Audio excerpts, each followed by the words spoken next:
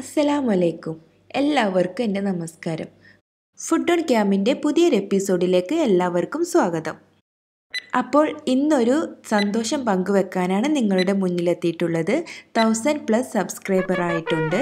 എന്നെ സംബന്ധിച്ചിടത്തോളം ഈ 2.5 മാസത്തിനുള്ളിൽ 1000 സബ്സ്ക്രൈബർ ആവുക എന്ന് പറയുന്നത് ഭയങ്കര സന്തോഷമുള്ളൊരു കാര്യമാണ്. അപ്പോൾ എൻ്റെ ചാനൽ ഇതുവരെ സപ്പോർട്ട് ചെയ്ത എല്ലാവർക്കും ഒത്തിരി താങ്ക്സ്. ഇനി അങ്ങോട്ടും നിങ്ങളുടെ എല്ലാവരുടെയും സപ്പോർട്ട് പ്രതീക്ഷിക്കുന്നു. ഈ സന്തോഷത്തിലും നിങ്ങളുമായി ഷെയർ ചെയ്യാൻ പോകുന്നത് ഒരു പുഡിംഗ് റെസിപ്പി തന്നെയാണ്. ചോക്ലേറ്റ് ഇഷ്ടപ്പെടുന്നവർക്കെല്ലാം ഒത്തിരി ഇഷ്ടമാകുന്ന ഒരു പുഡിംഗ് റെസിപ്പിയാണിത്. നല്ല ചോക്കോ ക്രീമി ആയിട്ടുള്ള ഒരു പുഡിംഗ്. അപ്പോൾ നമുക്ക് റെസിപ്പിയിലേക്ക് പോവാം. ഈ പുഡിങ്ങിന് വേണ്ടി ഇവിടെ ഡാർക്ക് ഫാൻറ്റസിയുടെ ചോക്ലേറ്റ് ബിസ്ക്കറ്റാണ് എടുത്തിട്ടുള്ളത്.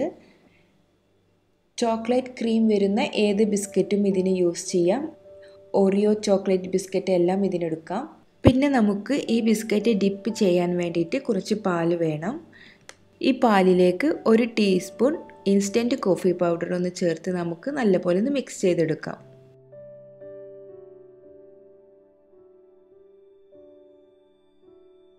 ഇനി ബിസ്ക്കറ്റ് ഓരോന്നായി പാലിൽ ഡിപ്പ് ചെയ്ത് നമുക്ക് പുഡിംഗ് ട്രേയിൽ വെച്ച് കൊടുക്കാം.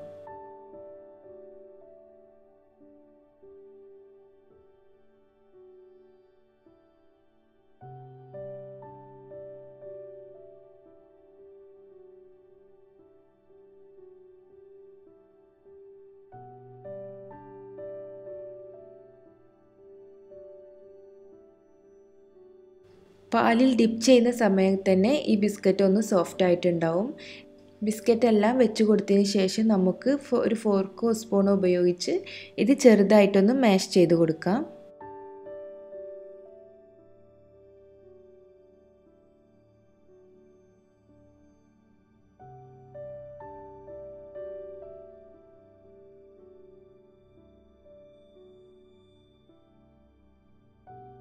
ഇനി ഇത് ഒരു 10 മിനിറ്റ് ഫ്രിഡ്ജിൽ വെച്ചിട്ടൊന്ന് തണുപ്പിച്ചെടുക്കണം.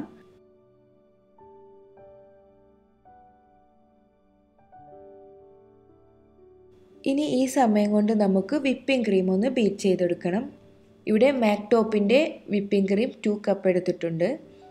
ഇതിൻ്റെ എല്ലാം അളവൊക്കെ നിങ്ങളുടെ പുഡിംഗ് ട്രേയുടെ സൈസിനനുസരിച്ചിട്ടാണ് എടുക്കേണ്ടത്. ഇത് നല്ല പോലെ തിക്കായി കിട്ടുന്നത് വരെ ഒന്ന് ബീറ്റ് ചെയ്തെടുക്കാം.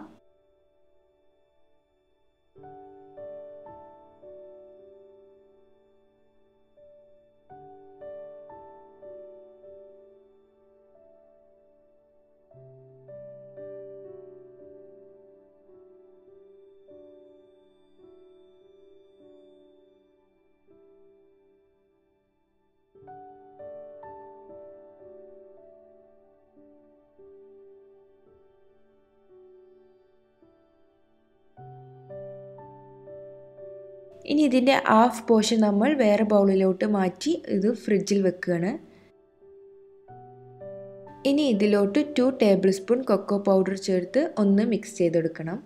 ഒന്ന് തിക്കായി വരുന്നത് വരെ ഇതൊന്ന് ബീറ്റ് ചെയ്തെടുക്കാം. എന്നാൽ നമുക്ക് ഈ പുഡിംഗ് നല്ല പോലെ ഒന്ന് സെറ്റായി കിട്ടും.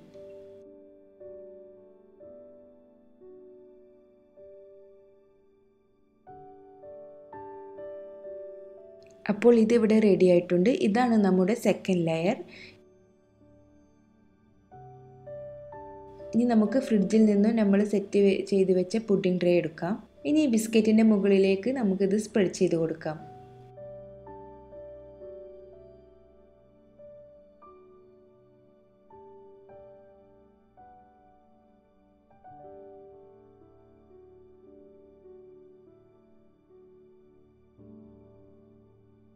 ഇതൊന്ന് ലെവൽ ചെയ്ത് ടാപ്പ് ചെയ്ത് നമുക്ക് വീണ്ടും ഫ്രിഡ്ജിലോട്ട് തന്നെ ഒരു 10 മിനിറ്റ് വെക്കാം. ഇനി തേർഡ് ലെയറിന് വേണ്ടി നമുക്ക് കുറച്ച് കുക്കിംഗ് ചോക്ലേറ്റ് വേണം. ഇവിടെ ഗാലക്സിയുടെ ഡാർക്ക് ചോക്ലേറ്റ് ആണ് എടുത്തിട്ടുള്ളത്.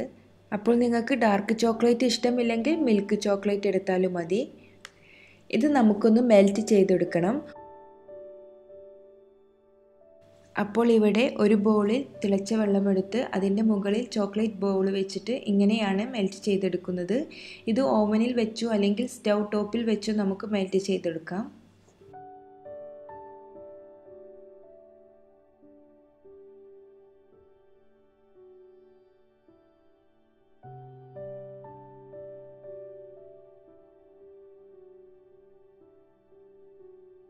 ഇത് മെൽറ്റായി കഴിഞ്ഞാൽ ഇതിലോട്ട് 1.5 ടേബിൾ സ്പൂൺ ബട്ടർ ചേർത്ത് കൊടുത്ത് നല്ല പോലെ ഒന്ന് മിക്സ് ചെയ്തെടുക്കാം.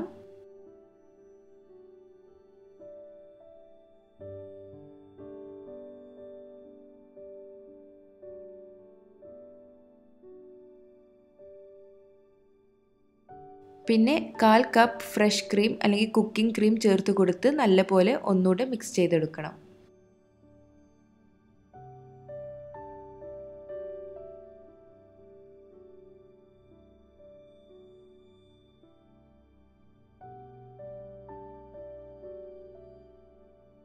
ഇനി നമുക്കിത് നമ്മുടെ പുഡിങ്ങിൻ്റെ മുകളിൽ ഒഴിച്ചു കൊടുക്കാം.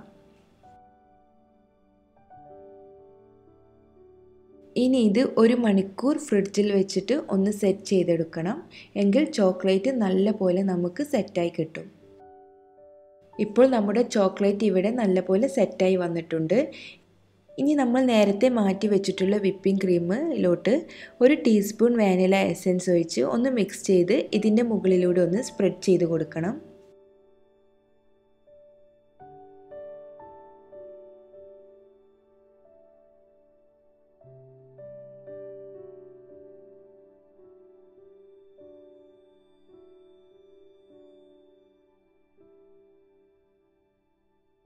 ഇപ്പോൾ നമ്മുടെ 4 ലെയർ ചോക്കോ ക്രീമി പുഡിംഗ് ഇവിടെ റെഡി ആയിട്ടുണ്ട്. ഇനി ഇത് എങ്ങനെ വേണമെങ്കിലും നിങ്ങൾക്ക് ഡെക്കറേറ്റ് ചെയ്യാം. ചോക്ലേറ്റ് ചിപ്സ് ഇട്ട് കൊടുത്തോ നട്ട്സ് ഇട്ട് കൊടുത്തോ എങ്ങനെ വേണമെങ്കിലും നിങ്ങൾക്ക് ഇത് ഡെക്കറേറ്റ് ചെയ്യാം.